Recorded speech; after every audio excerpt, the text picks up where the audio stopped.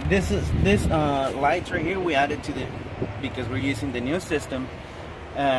This light is the wait to start light. This will be your warning light.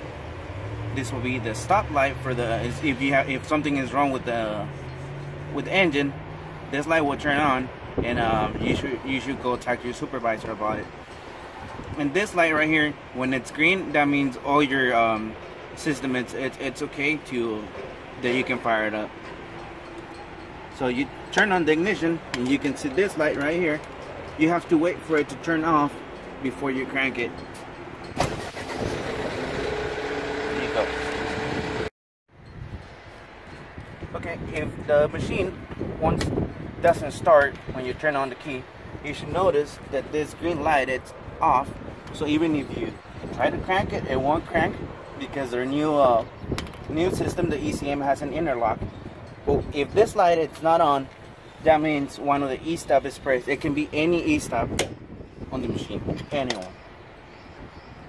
So pull the E-stop back, and then you will be able to crank it.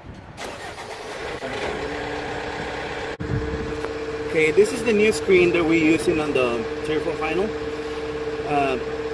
So on the display, you will have your RPMs. This will be your fuel. And if you want to see some other functions, we have battery voltage. This will be your hydraulic temperature. This is your coolant level. So if the coolant goes down, the machine will turn off. And this will be your torque. And on engine hours, you should be able to see it right on the corner on top. And this will be your machine hours. So if we go back to RPMs, you have your throttle switch right here.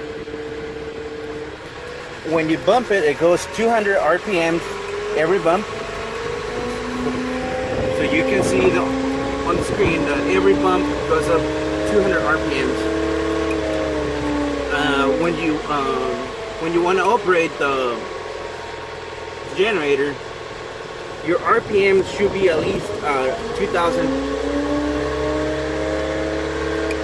That way you're able to turn on the generator, because it won't function if it's slower than that. So you have your switch for your generator.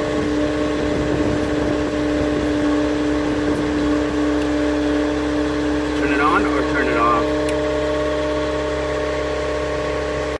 So this is our new cooling fan system that it's hydraulic operated. It won't be always on.